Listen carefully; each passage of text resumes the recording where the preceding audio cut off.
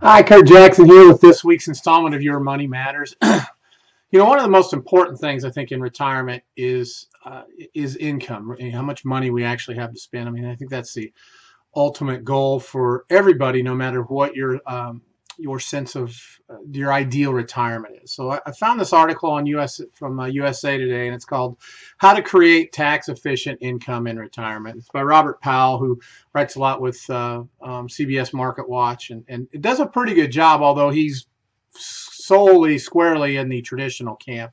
And if you follow any of my writings or my videos or anything that I do, you'll know that I'm pretty much 180 degrees diametrically opposed to traditional retirement planning. And here's some of the main reasons why really we're going to talk about today. So I want to share a little bit about what he said in the article. I'm not going to read the whole thing to him. Just picked out some excerpts that I think are important and tell the story that I want to help tell.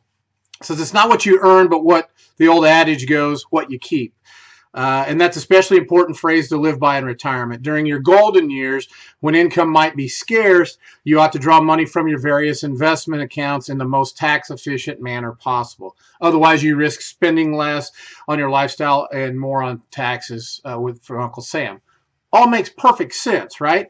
And my question is this.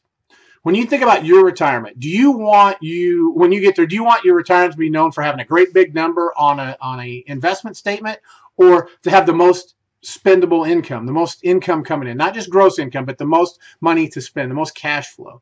Which would you rather have in retirement? Which would you rather want your retirement to be known for? Right, so then he goes on and says, so what's the best way about creating tax-efficient income in retirement? Experts say there are several rules of thumb, but before you blindly follow this or that rule, you ought to become familiar with how different types of assets and accounts are taxed. Okay, and here's how they present this to us. The first group is interest income, non-qualified dividends, short-term capital gains, rents, royalty income, income from qualified retirement plans, your defined pension plan, 401k, 403b, 457 plan, income from non-qualified deferred annuities. Income from IRAs will be taxed as ordinary income at rates ranging from 10% to 39.6% in 2015. Earned income from wages and or self-employment, and in some cases, Social Security will also be taxed as ordinary income. The second group is qualified dividends and long-term capital gains, which will be taxed as long-term capital gain at long-term capital gains rates, which are currently 0 to 20%. The third is tax-exempt interest income, life insurance, income from certain qualified retirement plans like the Roth IRA and the Roth 401k are generally not taxed at all. All right, so after hearing those three, and I apologize for all the terms and stuff, for the most part, almost everybody, except for maybe the top 5%, maybe top 10%, most of us have money in our 401ks. We don't have all those other things. We might have a little bit there, but not like the ultra wealthy do.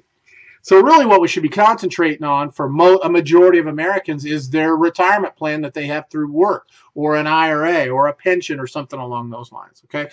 But so after hearing those three, okay, the first two are one's taxed at a higher rate, two's taxed at a lower rate, three's not taxed at all. What do you think they should be focusing on? Number three, maybe? I'd be focusing, if I'm trying to create the most tax-efficient income, I would look at tax-free, okay? But that's not what they focus on. They spend the whole rest of the article really talking about the first two. And that's where I fully believe in all my research and everything I've found has proven out and out to be true, that this type of traditional thinking is killing everybody except maybe the top 1%. You think maybe the next 4% in the top 5 has enough money to do all the things that they want to do in retirement? Well, remember, they have that much money. Most of them are living a much higher lifestyle. They're at similar risks that the rest of us are, because they continue to follow traditional financial thinking, planning, retirement planning, and so they're also at risk. All right, so I guess here's how I looked at it. If we're going to be smart about this, shouldn't we take a look and say, okay, if I'm going to put my money in an account that's going to build future taxes, or that I have to pay taxes along the way, shouldn't I kind of fast forward and see what that's going to actually look like in retirement, to see if it's going to help, if it's going to build enough money that even after taxes, it's going to create more money for me to spend, because that's our ultimate goal, right? I hope everybody can agree with that. If I can't imagine what your goal for retirement is, if it's not that, to have enough money to live and do all the things that you want to do, whatever those things may be. So let me give you a quick example. We are taught to defer taxes. Okay, we're taught to, they tell us, put your money in your 401k, you get a big tax deduction. It's not a tax deduction. It looks like one today, but all you're doing is putting off those taxes to the future. So if I offered you a mortgage today and I said, okay, yeah, don't worry about paying it back. You've got, in 30 years, you can pay it back, and we'll determine the interest rate then. How many of you would sign up for that mortgage?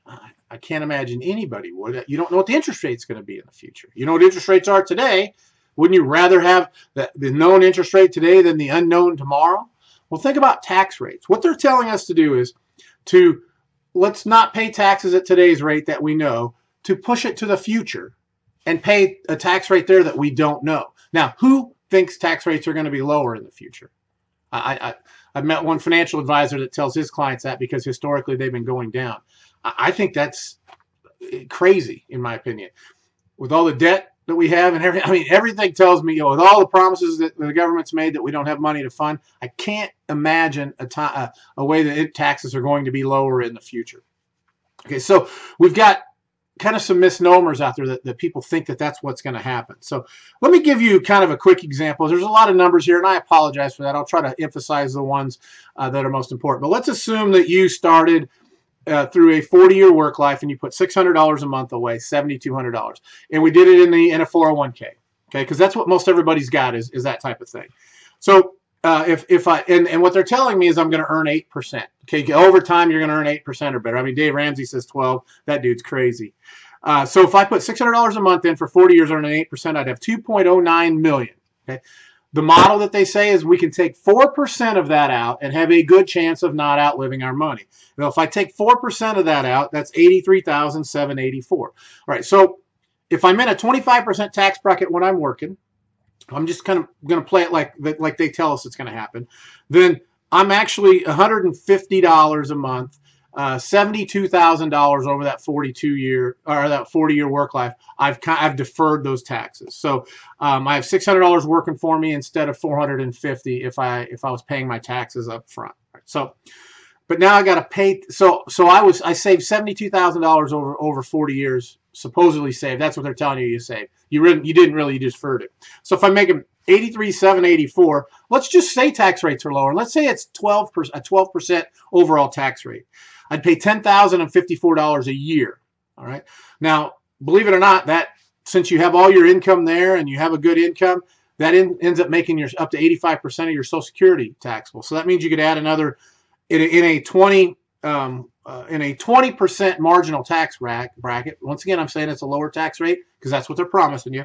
There's another almost 30. It's another $31.88 in taxes that you're going to have to pay on your Social Security. So now my total tax bill is $13,242 a year. I lived just 21 years in retirement. That's what the average retirement is lasting now, according to several different studies. That means I would have paid $278,000 in taxes. So I saved 72. I paid 278. Is that a good deal for you? I can't picture how at any point in time that's a good deal for you. But see, the problem is we don't earn 8%. Okay, when you look at what actual people earn, it's less than 5. But even if I used a 5% return on that, then we're at $915,000. Now that lowers my income down to $36,624. If I'm in a 10% tax rate there, I'd pay $36.62 in taxes. If we assumed a 9%, actually, I'd be a 10th. I'm just saying I even made the numbers lower. 9% tax rate on my Social Security, because I'm still going to be paying taxes on up to 85%, even with that low of an income. I'm going to pay $5,575 a year in taxes. If I live 21 years, that's $117,000 in taxes. Still more than the 72 that I saved. If I only earn 4%, that's $709. Now my income's $28,367. Well, here's the good news. I don't pay tax on up to 85% of my Social Security. I only pay tax on up to 50% of it. So now my tax bill is $39.62 a year, but I live 21 years. I still pay back $83,000.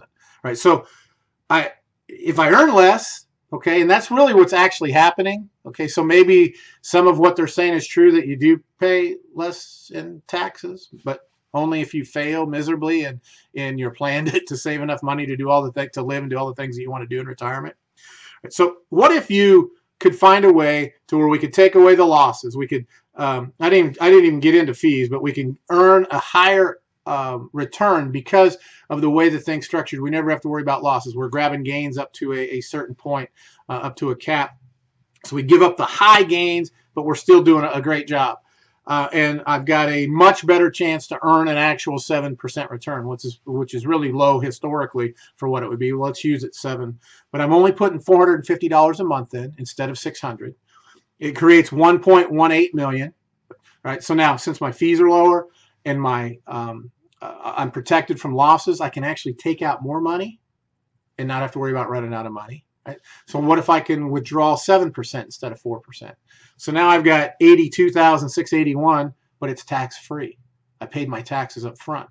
Okay, and this is one of the 3 incomes that doesn't make Social Security income taxable. So now I get the full amount from my Social Security. So now my total income is $107,681 with adding a $25,000 Social Security income in, versus in their pie in the sky model, I would have had $95,542 after taxes.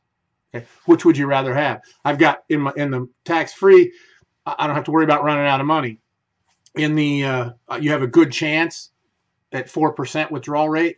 That good chance now with low interest rates and a more volatile market. Recent studies say you're going to run out of money 57 to 99% of the time. Okay, so that's scary. So they're saying their actual safe withdrawal rate's 2.53%. Well, now I'm not pulling out 83,784. I'm only pulling out 52,993.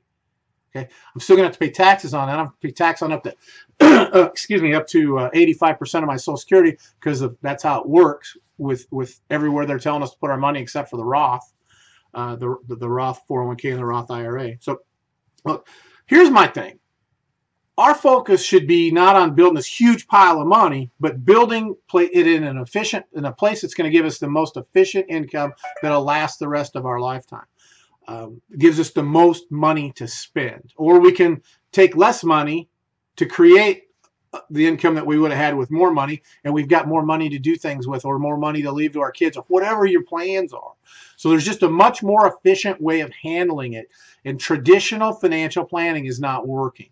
401k is not working. I don't care about the free money that you're supposedly getting with your from your employer match. Even with that, when you run the real numbers, what's really actually happening out there to people, you'll find that even with that, you're still not getting as much money, and you're running out of money too soon. If you'd like for us to run that type of scenario for you, to show you what it would look like for you, all you got to do is just give me a holler, 816. Actually, I'll have my number up there, the information up there on the screen. Just give me a shout or email me. You can even schedule a smart retirement strategy session online with me through the bottom link on that page. So folks, the problem I have is you think that you're throwing your money in this 401k and you're going to be okay. And I'm telling you that the chances are, the deck's stacked against you. The chances of that happening, that you're going to be okay, are very slim. It's not working out for people. So if you'd like to take control of your financial future, be able to live more stress-free and do the things to live and do the things you want to do in retirement, we've got a much better way of doing that, but you got to get started. You can't wait.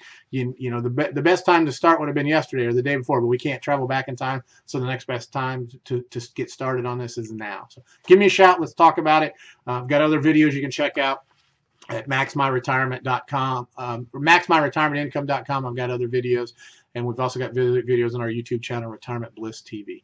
Give me a call if you need anything. If you have any questions, I hope you enjoy this. If you do, please share the link with friends, family, coworkers, anyone you care about that wants to have a successful retirement. We'll talk to you next week. Thanks for tuning in.